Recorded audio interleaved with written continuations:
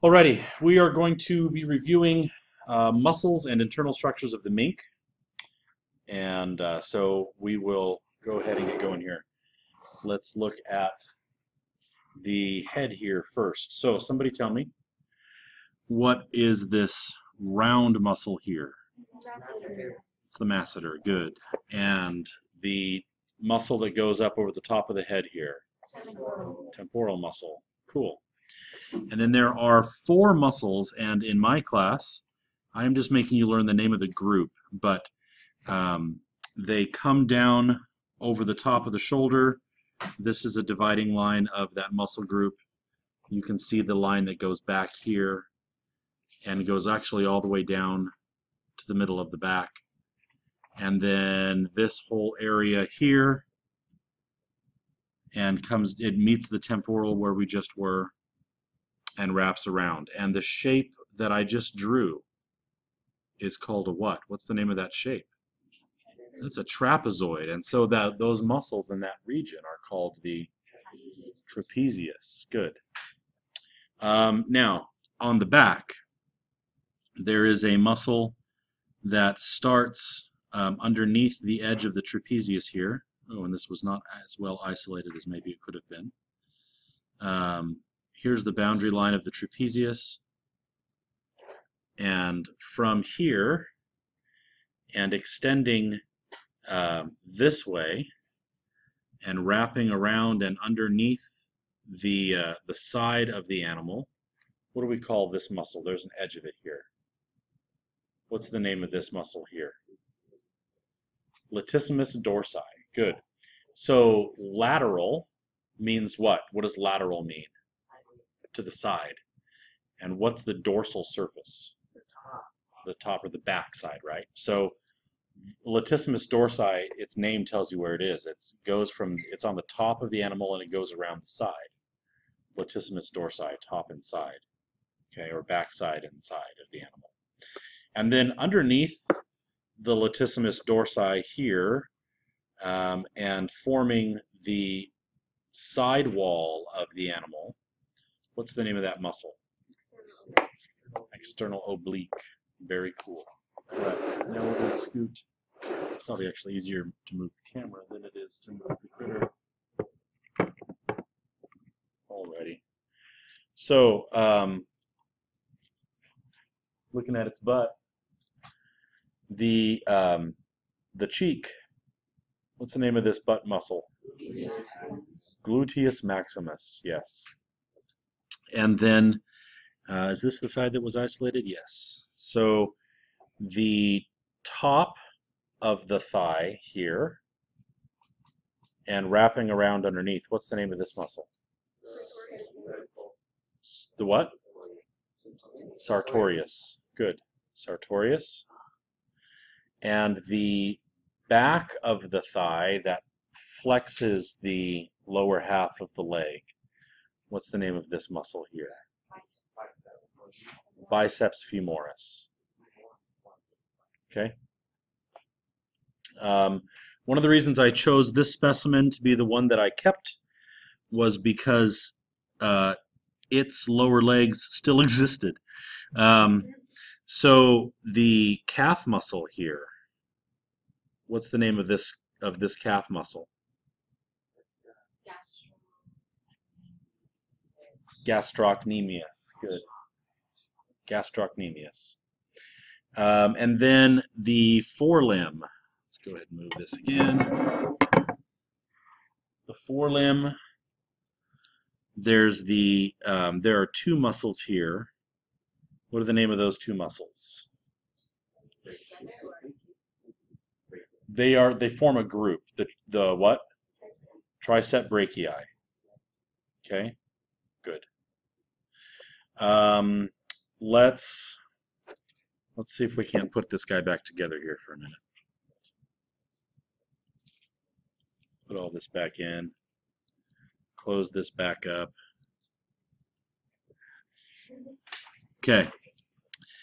The muscle that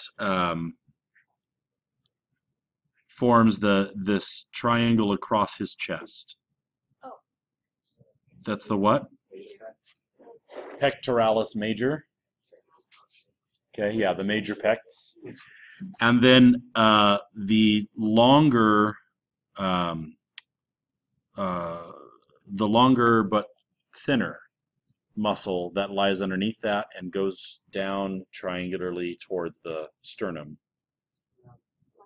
Pectoralis minor. So it's weird because the major takes up less real estate than the minor does, and you would think that the minor would be the smaller one, but it has to do with the thickness of the muscle, not its length. The pectoralis minor is actually larger, but it's much thinner than the pectoralis major. And it also has to do with the amount of force that the muscle applies to the legs. The pectoralis major produces more of the force. The pectoralis minor is a supporting muscle. Okay. Once again, let's put all these organs back in place that were strewn about for the sake of inspection. Yummy. Good times. Okay. So, again, down here, this is another piece of what's the muscle that forms the abdominal wall? External oblique, right. And then I didn't make you memorize this stripe of muscle, but just for your benefit, this is called the rectus abdominis, and this is the muscle that if he were a buff mink, he'd have a six-pack or whatever. This is the muscle that gets all bumpy if you exercise it a lot. Okay, the thigh. Oh, excuse me. Your ovaries are hanging out. Okay. There's something I've never thought I'd say. So inside the thigh, what's this big muscle on the top part? We've already named it. Sartorius. And then the inside muscle of the thigh. Gracilis major. Okay. Good. So those are the muscles that I've asked you to know. I don't think I missed any of the muscles. No, I did not. Okay. So now we cut them open. And we're going to start up here in the neck, which is where your dissection began. Beautiful.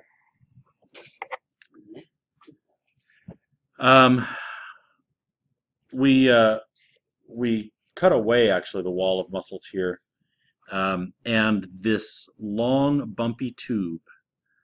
What is the name of this? It's the trachea, and it starts, if you follow the trachea all the way up. What's the name of this junction up here where it meets the mouth? The pharynx, right? The pharynx is the region. And then there's a particular structure that has the vocal cords inside it. What am I touching right now? It starts with an L. That's the larynx. Okay. Trachea, top of the trachea is the larynx. That region is called the pharynx. Okay. Underneath the trachea, we lifted up the trachea and we sectioned it away, and there is this now flat muscular tube underneath the trachea. And what's this called? It's the esophagus. What goes down the esophagus? Food. Bueno. Okay. On either side of the trachea, as it's laying there in place, there is a bundle. There's this bundle here, and there's this bundle here. And both bundles have three things in them. What do they have? Okay, one person started to say one thing and somebody said the else. So the artery that goes in there that's carrying blood up to the head, that's called the what? You started to say it, Sienna. Common carotid artery. Common carotid artery. And then, Caleb, what's the name of the vein that brings blood down from the head? The jugular. Okay, common carotid and jugular are right here. They're bundled together along with a nerve. And the nerve is what I've got right here. It's the thinner, fibrous looking thing. This is the nerve. No, not necessarily, but the common carotid and the jugular are bundled with a nerve that goes up both sides of the neck. Okay. Then we cut this guy open and we cracked some ribs, and it was kind of grotesque or fun. So when we get him open here, there was a gland on top that you all removed. What was the name of that gland? The thymus gland. Good. The thymus gland was on top. So now we have this structure. What's this thing? The heart. All right, and I need to move my camera again. Here we go. Oh, just kidding. That was not good. That's better. Okay. That's the heart. And then there are several, several lobes of this structure surrounding the heart. What is that? The what? The lungs, right.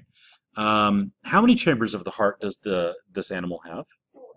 4. What are they called? The left atrium, right atrium, left ventral, right ventricle. Close. Left and right atrium, left and right ventricle. And when you pull the heart out, are the atria or the ventricle what makes it pointy on the bottom? What is that, the atrium or the ventricles? The ventricle. Those are the ventricles, yes. The ventricles are much larger, and then the atria are the chambers at the top. So blood flows in the atria, and the atria pump blood into the ventricles, and then the ventricles pump blood out to the body, right? There's a left and a right side because you have one circuit of rotation of blood between the heart and the lungs, and you have another circuit of rotation of blood between the heart and the rest of the body. So blood comes in one side of the heart and gets squirted out to the lungs, and the lungs puts it back in the other side of the heart, and it gets squirted out to the rest of the body. So that's why there's two of each. Which side? Which side? The one the hole. Is that the left or right? See, now I'm doubting myself. I was going to say it comes in the left before it goes. It comes into the left, goes to the lungs, then comes into the right and goes to the body. That might be switched, but I won't ask you that on the exam. Oh, okay. But I should know that. For some reason, I'm not confident in my answer.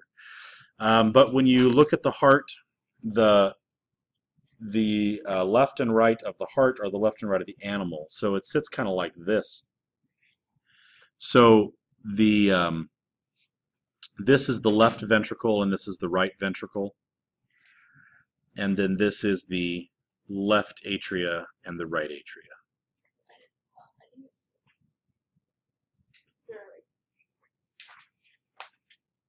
But that picture is looking at it from the... No, the one the holes is the left. Oh, okay. Am I holding it upside down? No. No. Wait. No. The one with the holes is the right. Yeah, there you go.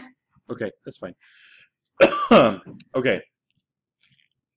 So then the heart was cut open, and we got to see some chambers.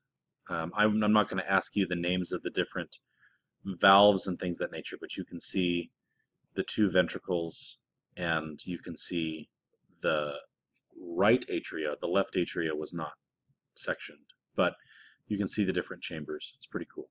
So there's the heart. As we look inside the animal, you can see inside pretty well, kind of. If I can get my stupid finger out of the way. Oh, not helpful. Okay, well, can you see what I'm pulling up right now? Is that in the camera? Okay, this is the end of the vein that brings blood from the top half of the body back to the heart. What's the name of that vein? Yes, I heard one person say it. This is the pre-cava, according to your dissection guide. That will be a fine, acceptable answer. When I was learning anatomy, we called this the superior vena cava. Vena cava is just the word for a big cavernous vein, the big vein, right? And superior means the top half of the body. So I'll accept either answer.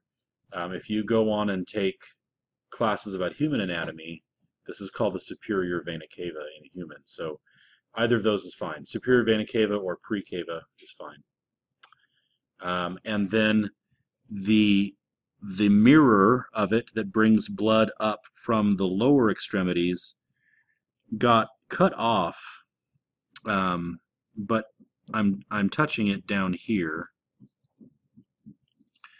That thing right there brought blood up from the lower parts of the body, and you can see it on the side. If you pull all of this mess up and out of the way, you can see, oh, and I didn't section it out on this guy. You can see it on its way up, right there, right there. Let me see if I can get him free. There it is. So, it's kind of dark down there. But what's the name of that guy that comes in from the bottom part of the body? Yep, your dissection guide for this thing called the post cava. Again, in human anatomy terms, that's the inferior vena cava. So superior means top, inferior means bottom. So inferior vena cava, superior vena cava, or pre-cava and post-cava, whatevers. Those will all work. Okay. Lungs, heart. Oh, the other circulatory structures that you'll need to learn. So it all got kind of boogered when these got pulled out, but the main flow of blood out to the rest of the body is this hole right here. What's the opening? What's that the opening to? The what? It's an arch, but it's been cut in half. The aortic arch, right? That's the opening to it, and the arch part is buried underneath this little bit of fat down here. Okay, that's the aortic arch, and it goes down and carries blood to the bottom of the body, and then it branches up, and I will not make you identify because they're hard to see, but on this side of the body, we can probably still see it.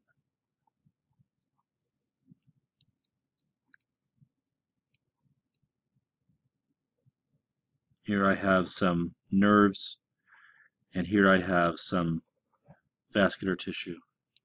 Can't see it.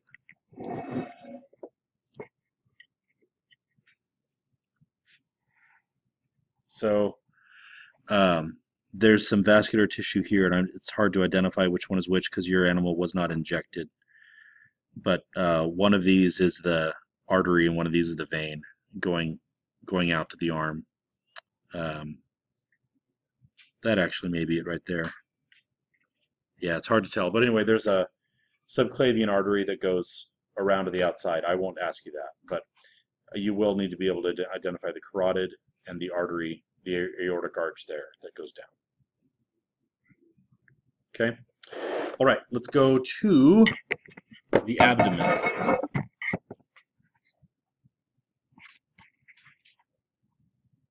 Great.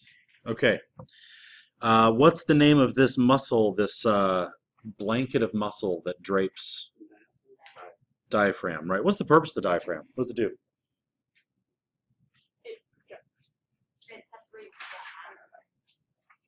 It separates the chest and the abdomen. How do you use your diaphragm? For breathing, right. This thing raises and lowers, and it changes the space around the lungs, and then that makes the lungs expand or contract and take breaths, right? So the diaphragm is the muscle that makes you breathe. Right underneath the diaphragm are 4 lobes of this big brown organ. What's that? That's the liver. Good job. And in between the right and the central lobe of the liver is this squishier thing, and it's the same color on these guys. In life, it would be green. It's the gallbladder, right? It stores bile, a digestive enzyme. All right. Underneath the liver is this brown, larger structure. What is this? Whoa, what is that? That's the stomach. That's the stomach. And the stomach attaches to what tube that we've already identified? No, up here. No, the esophagus. Food comes in the mouth, down the esophagus, and lands in the stomach. Okay? There you go. At the end of the stomach, it branches out into this twisted pile of mess. What is this thing? I will not make you identify where the three regions are, but what are the three names? Duodenum, ileum, and jejunum. yes. Duodenum, ileum, and jejunum. Yes. And there you go. In the first curvature of the small intestine, and this has gotten kind of torn up as we've been flipping the intestines around, but stomach, small intestine, first curvature of the small intestine, there is this flat ribbon of tissue. What is that flat ribbon of tissue? Pancreas. Good. And that is the organ that does various other hormonal jobs, one of which includes making insulin, tells your body how to handle sugar. If people have diabetes, this is the organ that breaks down and stops doing its job correctly. Okay. So small intestine, the three sections of it. What do we call this connective tissue laden with fat and blood vessels? What's the name of that connective tissue that holds all of this together?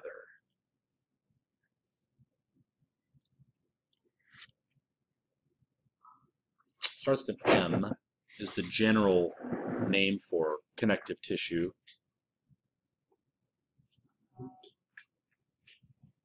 It's called mesentery. And then this particular piece of mesentery is called the lesser omentum. Lesser omentum, okay? Not sure if I'll ask you that on the exam or not, but you should be familiar with it. And then what's the Greater omentum was the big pile of fat that I just ripped out of all of your specimens. So there's no greater omentum.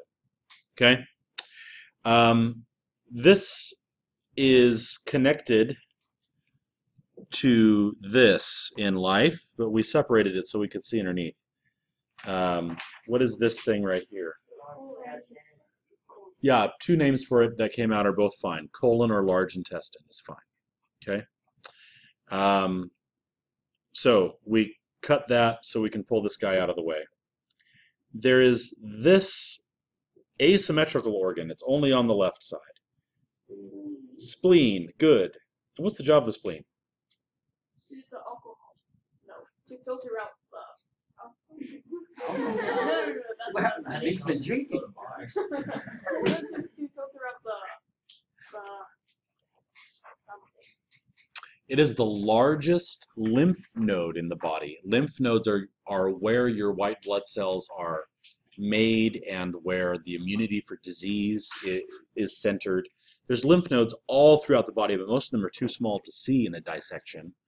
But this is a Mac Daddy massive lymph node, which is why people who have damaged spleens wind up having much, much higher likelihood of dying from an infection, because the major center of their immune system is damaged. So the second largest lymph nodes in your body are your tonsils.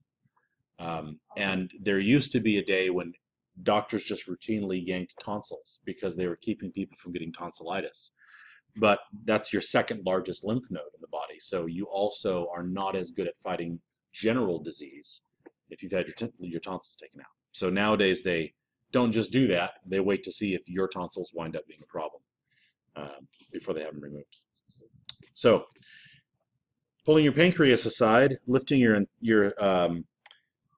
guts out of the way, there's some vascular structures down here that we want to make sure that you have. There is this major artery that brings blood to the lower part of your body. What's this called? Aortic arch is at the top, and now it is down in the abdomen. So this is the abdominal, not arch, abdominal aorta. The abdominal aorta is the major artery that comes down through the bottom part of the body. Then it branches off, and you can, in fact, see it here, and goes into the kidney. Oh, I just gave that away. This big structure here and its friend on the other side are the kidneys, right? This part of the the abdominal aorta that branches and goes into the kidney is called the something artery. Starts with an R. Oh, the Renal artery. Anything having to do with a kidney is the word renal. So renal artery, okay? Running next to the abdominal aorta is the big blood collecting vein down here. We've already named it in this review. This is the inferior vena cava, or the post cava. Okay, here it is again showing up. And just like there's a renal artery, there is also a renal vein that I'm touching right now that brings blood back from the kidney and sends it back up into the rest of the body. Okay. Going down from the kidney towards the urinary bladder is this tube. What's that? You're close. Ureter. A ureter. It's where urine goes, so it's the ureter. Yeah, there's a lot of U words down here, right?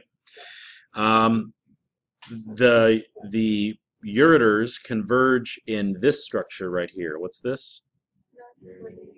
Urinary bladder. That's the pee bag. Okay. This is a female, so I pulled these structures out of all the fat that was around them. These are the two sides of the what? The oviduct is the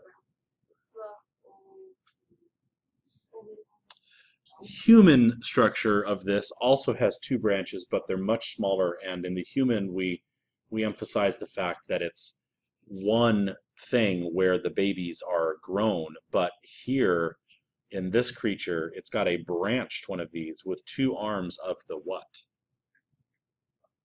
Also starts with the U. Uterus. Two branches of the uterus. Okay? So this is the left and the right arm of the uterus. So the body is Left and the right arms of the uterus. If I ask you what is this, but otherwise, yeah, this is the uterus. There's two sides of it. And the uterus, the top of the uterus, are these structures here. These are what? Ovaries, yeah, ovaries, and the oviducts would be down in here somewhere that I'm not going to worry about isolating. But yes, the ovaries are at the top of the uterus. Okay. I think we have made it through. We didn't dissect the fat away from the external genitalia, and I will just leave that there. These are the kidneys, and I had you cut the kidneys open so you could see the structures. Does anybody remember what the different tubes inside the kidney in here are called? I know the inner thing is like Vena something. These are nephridia, these little tubes that are in here. I won't have that on the exam, but as long as you can identify the kidney. Oh, you also cut the stomach open. What do you call those ridges in the stomach? Rugae. Good. I think we've covered it all. So that is the main part of the exam tomorrow. We will also be going through the structures of the frog. but the frog is so much like the mink, and we did so much less on it, that if you know the mink, you'll be fine on the frog. Okay? How much more time do we have? We've got like 6 minutes. Can I use the restroom? Yes. Just earlier.